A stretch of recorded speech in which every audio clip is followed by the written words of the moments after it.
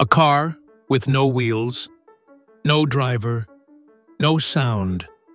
Just a shimmer in the air and the slow hum of something once thought impossible. In the skies above Dubai, a machine lifted into the light, and for a few moments, the world changed. It didn't roar. It didn't announce itself. It simply hovered there, like a thought that had taken form. Above the city, beyond belief. People stopped speaking. Cameras shook in their hands. And somewhere in the silence, history quietly turned a page. The future had arrived. Not in theory, not in dreams, but in motion. In midair. Let's dive in. The moment it lifted. It began like nothing at all. No roar, no countdown, just the shimmer of heat rising from a launch pad under the Dubai sun. And then it moved. The X2 didn't leap or thrust upward. It rose with intention, like it had always belonged there. The rotors spun in harmony, no louder than a soft whir, lifting the smooth black capsule into open air. For a moment, it looked like it was floating on thought alone. People didn't cheer. They stared. Phones came up slowly, hands trembling not from excitement, but reverence. The silence wasn't staged. It was earned. You could feel it ripple through the crowd, a quiet awe that belonged more to temples than test sites. Above the skyline, the X2 hovered with absolute calm. No wobble, no correction, just poise. It slid forward with elegance, turned gently, then glided above the marina like a shadow stitched to the sky. It didn't command attention, it invited stillness. Then, just as softly as it had gone up, it returned. A steady descent, perfect alignment, a gentle landing. No dust, no thunder, just presence. At that moment, it wasn't just a machine. It was a question answered. A century-long dream that finally let itself be real. No one applauded. They didn't need to. Because deep down, everyone watching knew this wasn't a show. It was the beginning. Meet the X2. The X2 doesn't look like a car. Not in the way we've grown up imagining them. It doesn't have wheels. It doesn't need a road. Its body is sleek and smooth, shaped like a teardrop designed by silence. Crafted from premium carbon fiber, the frame is both impossibly light and unnervingly strong, a skin wrapped around a mind that can fly itself. It holds 2 people. That's all. 2 seats, side by side, surrounded by glass and air. No steering wheel, no throttle, just a screen. And trust. It lifts itself using 8 rotors, arranged in a double-bladed formation, allowing vertical takeoff and landing. No runway required. No pilot's license required. Its top speed, 130 kilometers per hour. Flight time, 35 minutes on a full charge. And every second of that journey leaves behind exactly 0 carbon emissions. No smoke, no fuel, no trail in the sky. It's not science fiction anymore. It's not a sketch on the back of a napkin. It's here, flying above cities.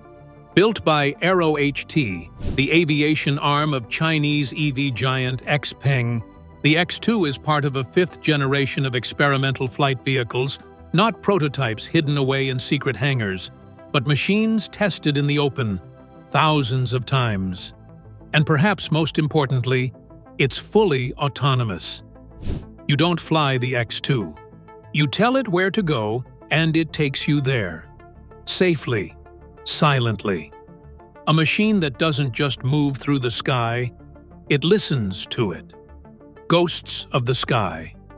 Long before the X2 rose into the sky, the dream of flying cars was already old. It whispered through science fiction, danced in early sketches, and flickered across black and white newsreels. Decade after decade, the promise repeated itself that one day roads would end and the sky would open for everyone. But the sky didn't open easily. In 1909, E.P. Sverkov designed the samolyot, a strange flying machine with paddle wheels, more boat than plane. It never flew. In the 1930s, Adolf Rohrbach tried again in Germany. The DVL, Germany's Aviation Institute, evaluated his design. It, too, went nowhere. In the US, an inventor named Jonathan Edward Caldwell built a rotor wing contraption that flapped like a bird. It collapsed. He was later charged with fraud. For every wild prototype that briefly lifted off, a dozen others stayed grounded. Some ran out of funding, others out of belief. The world wasn't ready, or maybe the dream was too heavy.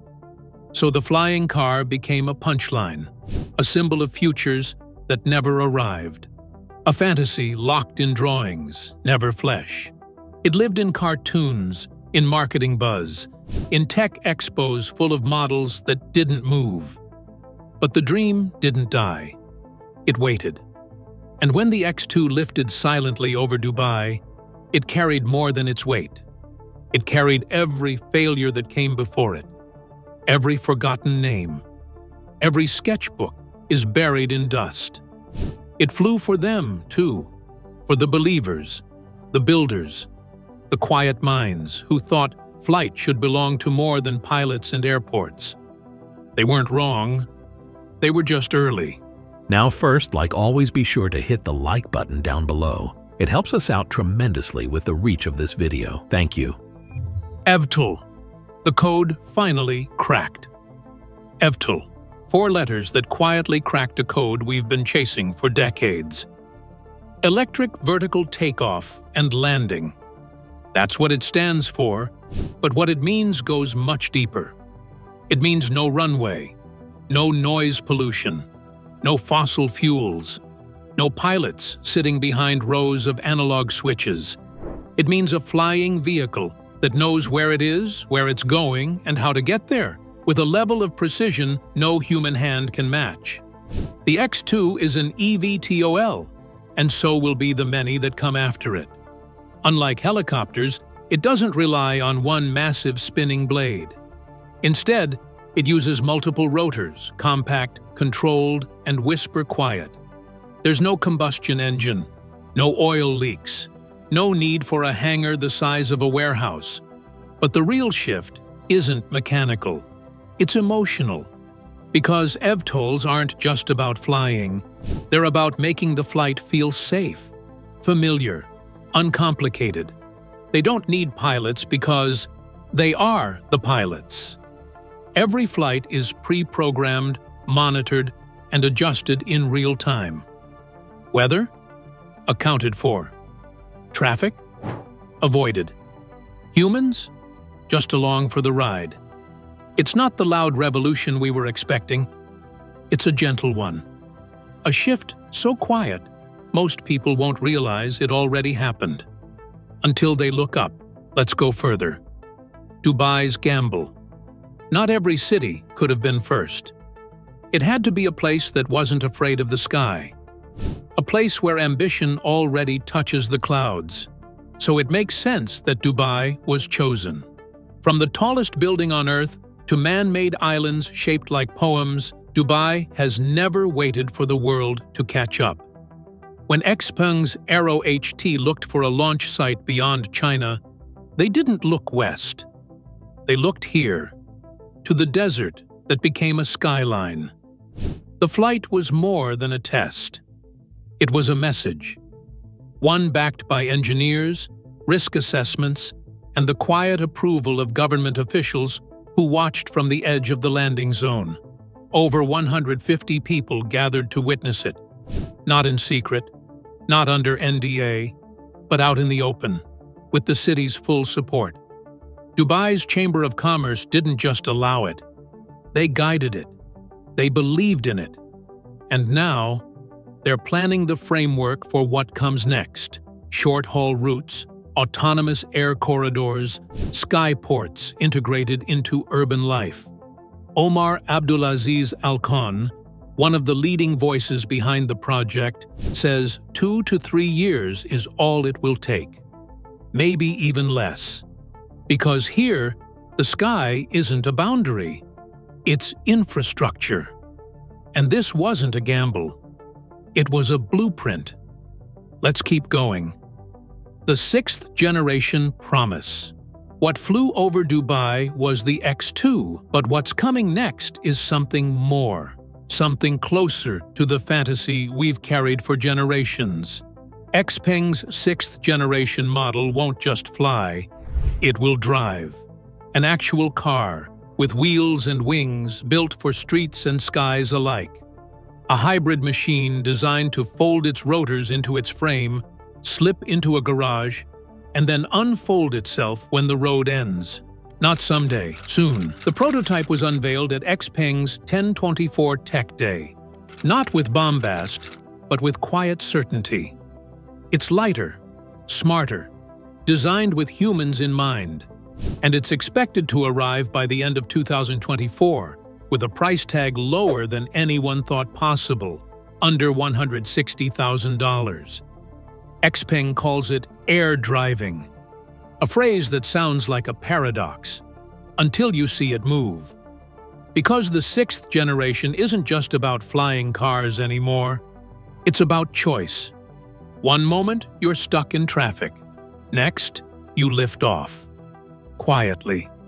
Cleanly. The ground was never meant to be our only option. Let's finish this. The sky is ours now. The future doesn't always knock. Sometimes it just hovers. And that's what this was. Not a spectacle, not a revolution marching down the street, but a quiet shift in how we move, how we dream, how we build the world around us. One moment, the sky belonged to jets and clouds. The next, to something new, something human-sized, gentle, personal. It's still early. Regulations will need rewriting. Airspace will need rethinking. Cities will have to stretch upwards in ways they never planned. But that's how all futures begin, not with certainty, but with courage. And while other nations debate, Dubai acts. It embraces. It adapts. It dares.